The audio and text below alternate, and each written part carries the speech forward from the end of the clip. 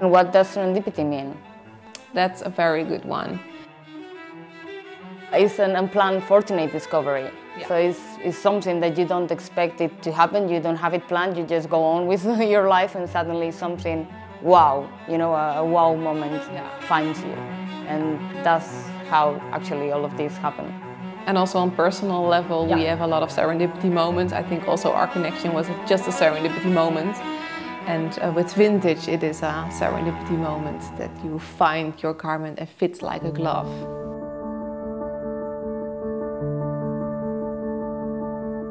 I started around almost 1 year ago, and I have a very long background in the fashion industry. I literally grew up between the fashion racks.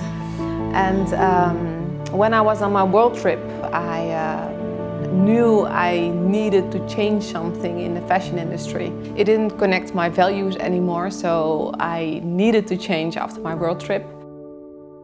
I think it's important for people to look at vintage with fresher eyes, but also to be part of the movement, because we are not only about second-hand clothing, about you know, like new garments in zero waste. It's not only about that. It's about changing your lifestyle. Despite we don't like that word much, but it's about a mindset change, and people really need to have brands like us, you know, to lead a little bit the way, because it's not that easy for everybody to get to that knowledge or to get to the understanding and you know, and to what we do.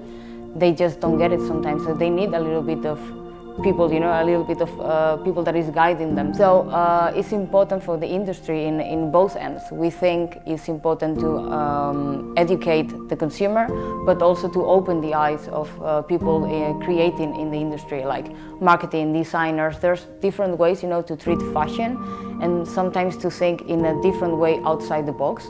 So just look around you, take the product that is already there and think differently.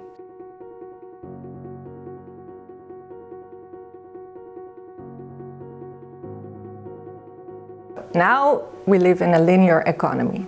So it's you buy a garment, you wear it and you waste it. With circular economy, there's no waste. Waste is being used as a resource. And that is the most important thing, that we don't look at garments as, you know, okay, it's a wasteful product, it's fast fashion, I'm gonna throw it out again next week or something. No, it stays in the loop. And actually with vintage garments, you reuse it. So if you look at now a little bit down into theory, if you look at the Ellen MacArthur model, it exists of 2 cycles. So a biological cycle, where garments are biodegradable, you can put them in the earth, but also a technical cycle. And the technical cycle is the reuse phase, the repair phase, remanufacture and recycle. And the recycle phase is the largest. But also in the recycle phase you need energy. You have a carbon dioxide footprint, right? So in the reuse phase you don't. You have zero waste and resources are not being used anymore. We want to create a 100% circular fashion industry. There needs to be a mind shift in the fashion industry. And in the next generations. Yeah, absolutely. So we want to show that the alternative is there. And it's not just an alternative, it is even cooler and much nicer to wear vintage, which is 100% sustainable. I think it started with my dad. He also likes to thrift shop, and I know when I was little we always used to go to Fort Lauderdale on a vacation, and there was this really big thrift shop, and at that time I didn't really like it because I was like, oh, but a lot of other kids have new stuff, and so he taught me to see the love in something that is secondhand and to cherish it and give it a new life. So that's where it started, I think. So this is me being 7. So yeah, you might have to shift your mind a little bit and think about, well, okay, it might take a little bit longer, but it's better because It's old, yes, it's old, but it still looks really good. So that also says that the material is way better, and that other thing that you're buying that is maybe like €5 or €10, and that is not the legit price of it, if you like wash it 10 times, it's done. You cannot wear it anymore because the fabric is all. So yeah, it might take a little bit more effort, but just try it. We have 3 different collections. My playground is a little bit everywhere, but we have a bigger playground in edited and simple. We maybe go through, I don't know, like 1,000 garments or even 3,000 garments per day when we go hunting for new vintage. And to find the right pieces is not that easy. You know that the shape, the quality, the color, that everything feels that is serendipity is not that easy to find. So what we do is we focus on the nice features of that garment. If the shape is perfect, if the color is a go, we modify it, we edit it, we change things, we uplift it, make it modern, make it up to date. So it looks cool, it looks fresh, it preserves, you know, a clean and really like a modern aesthetic that we are looking for, and that people is not really used to find in regular vintage. So that's mostly like you know, our nice playground in the studio, in our little atelier. You put the vintage buckle on it. Yeah, I found those like few days ago, and I think they are just stunning. So I use this one. I think it's just like so cool with the, you know, with the leftovers. Actually, wait, with the leftovers from this side.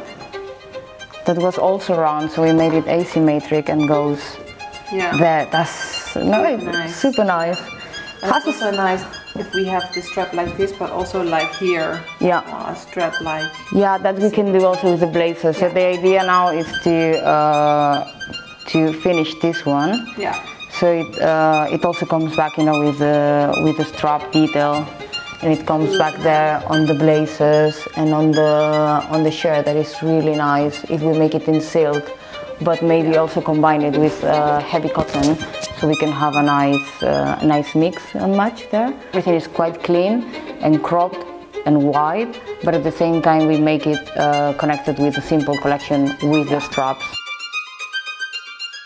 Why do I love vintage? I think since I was a little girl, I grew up in a farm area, and then I went to the big second-hand shop with a lot of crap, to be honest, but it always gave me a lot of satisfaction to find the cool pieces in there. And my friends always said, "Whoa, I need to go shopping with you. I don't know how you find these things." And I just like it to have one-of-a-kind piece. So when they ask me where did you buy it, I say, yeah, in a vintage shop. So there's none other of it. So that's what I like about vintage, I think. And the idea that a piece of clothing gets a longer life. I feel like fast fashion also is a lot of the same. Maybe not very good for me to say, but as a model, a lot of brands that I model for, I feel like lots of styles are a bit the same. So that's why I also enjoy vintage pieces that are one of a kind and a bit more authentic, and maybe nicer fabrics that will last longer than the ones that are produced to wear in short time. With our high demand for raw resources, the energy demand is large, which results in large carbon dioxide emissions.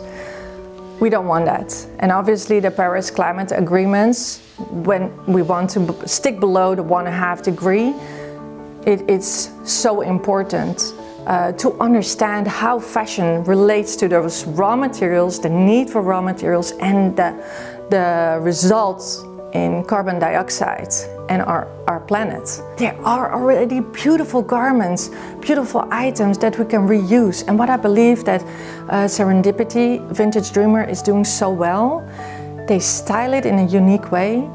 I just learned that they also sew it in their own shop to really make it your own. So one, raw materials reduction, there's none. Second, zero waste. There's no waste.